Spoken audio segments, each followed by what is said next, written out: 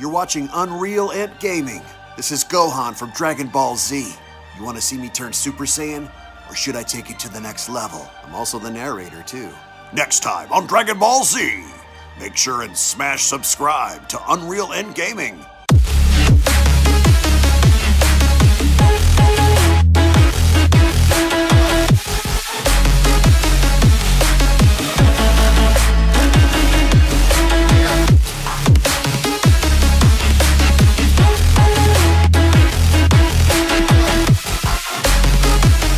With a brand new Dragon Ball Super movie looming over the horizon, currently in development right now, the future of the Dragon Ball Super franchise following the tremendous success of Dragon Ball Super Broly is looking brighter now than ever before, along with the tremendous popularity from the Dragon Ball Super manga and having to follow through with the Galactic Patrol Prisoner arc. The Dragon Ball Super franchise looks very promising going into the near future, and with Akira Toriyama having to further confirm himself that he is working on the next big Dragon Ball Super project along with the Dragon Ball Room and Toei Animation, one must beg the question, is it possible for us to see more of the OG villains from the Dragon Ball franchise make a return and be canon within Dragon Ball Super, primarily one of the most popular characters discussed in recent years, that being Cooler, and the fundamentals, benefits, and impact a character like Cooler would have if, and only if, the next Dragon Ball Super movie were to be centered around him. As once more, if you guys are new to the channel, I do encourage you guys to smash that subscribe button if you guys love Dragon Ball and anime, as well as giving this video a big thumbs up by slapping that like button down below if you guys are simply stoked, ready, and excited for the next Dragon Ball Super movie, because yes, we are going to be getting another Dragon Ball Super movie following the events assumingly after Broly and the Galactic Patrol Prisoner arc, but right now, at this current point in time, there is no further detailed confirmation or story analysis involving anything of what's going to happen in the upcoming movie itself, other than the team itself behind this project are looking to make this movie bigger, badder, and more impactful than how Dragon Ball Super Broly was. And yes, although the Dragon Ball fandom want to see different characters be introduced, different villains having to serve a purpose, and with that idea in mind, essentially anything can be made possible so as long as it is approved by Akira Toriyama, and based on what we've seen from Frieza towards the end of the Dragon Ball Super Broly movie, along with Frieza's motives and intentions, and knowing the fact that we've seen what Cooler could do and we've seen what he's capable of, if Toei Animation and Akira Toriyama were to rewrite his character and introduce him in the form in having to serve a purpose in being Frieza's partner in this movie against Goku and Vegeta, it could prove to be pragmatic, but at the same time, it could also prove to be detrimental to the overall franchise if, and only if,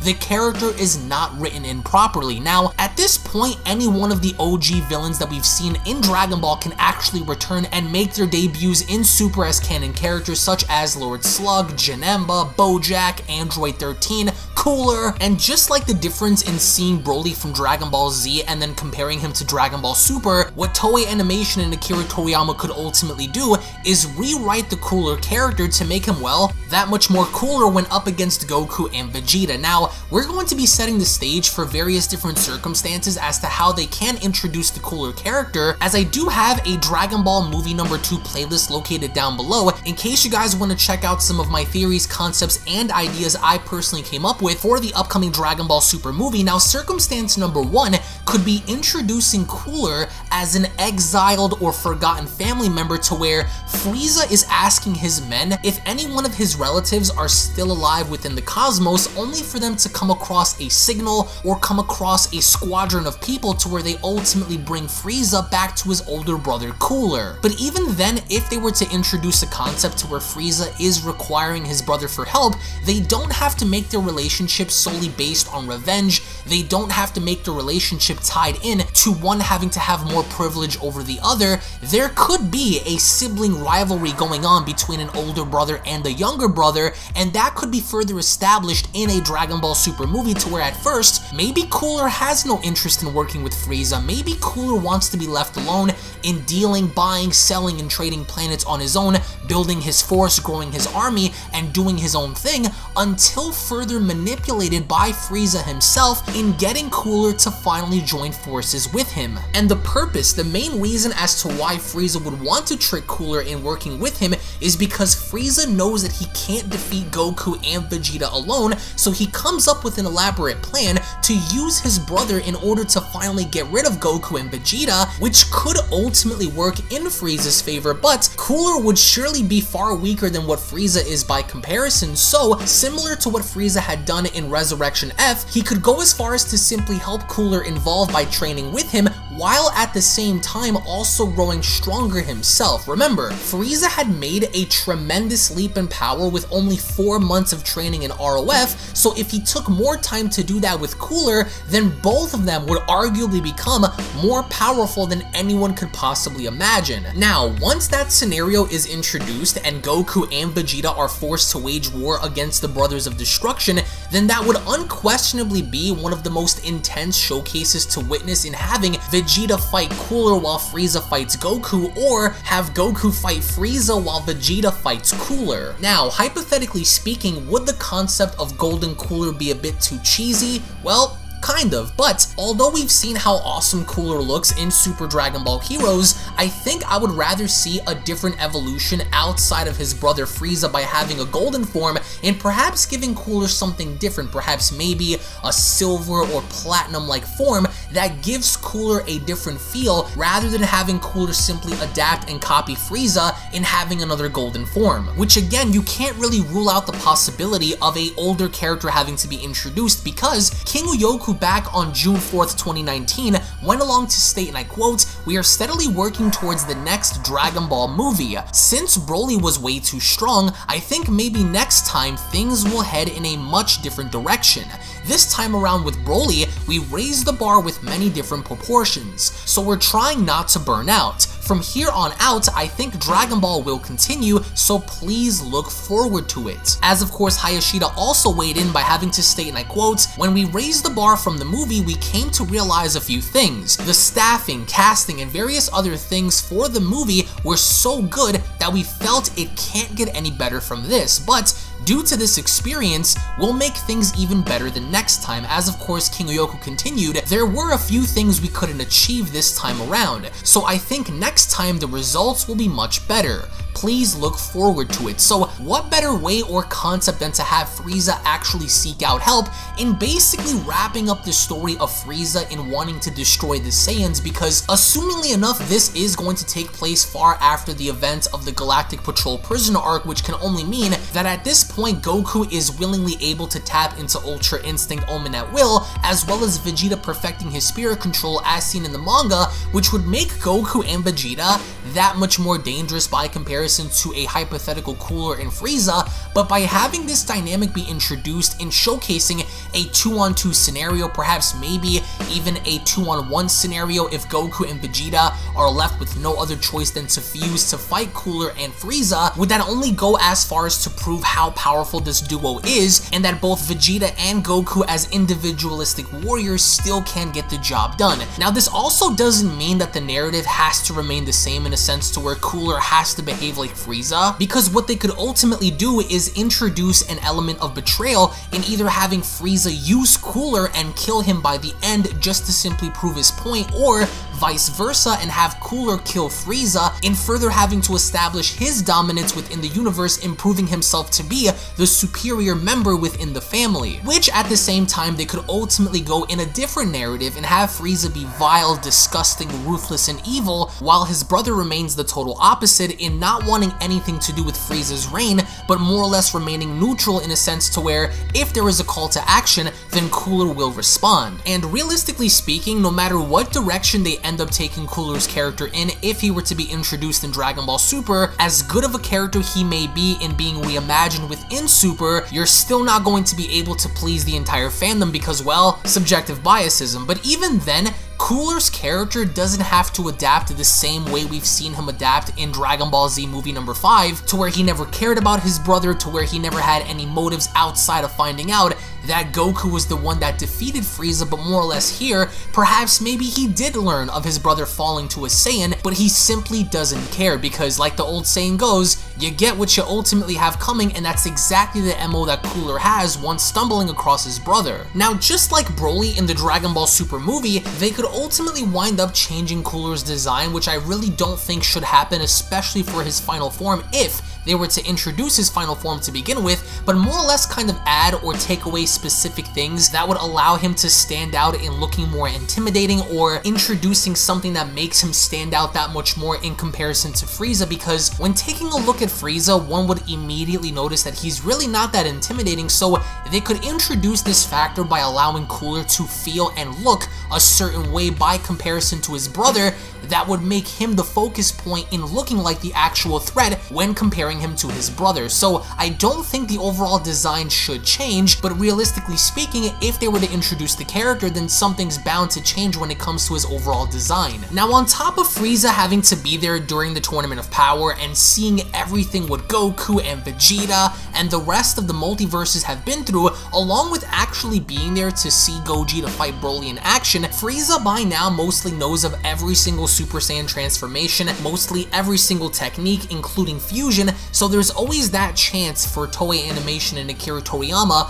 to introduce an element to where Frieza actually potentially fuses with his brother, in creating a situation to where now Goku and Vegeta as individualistic warriors have no other choice but to then use a higher power, or perhaps even fusion of their own, to combat the likes of a potential Cooler and Frieza fusion. And again, that concept in and of itself does boil down to direction, and depending on Toei Animation and Akira Toriyama's direction, at this point, if they wanted to choose to write in a fusion between the two, then they could ultimately do that. But even then, Cooler is one of the many few original Dragon Ball villains to be featured in 2 separate movies, of course, The Revenge of Cooler and Metal Cooler, and to that is a testament of Cooler's popularity, along with the overall narrative they could introduce, by having this inclusion of the character, and knowing the fact that Frieza is so desperately trying to play catch up to Goku and Vegeta. It really then begs the question on whether or not Cooler should become more powerful than Frieza in a potential new movie involving him, because if Cooler were to supersede Frieza and everything he had done to get to where he's at currently,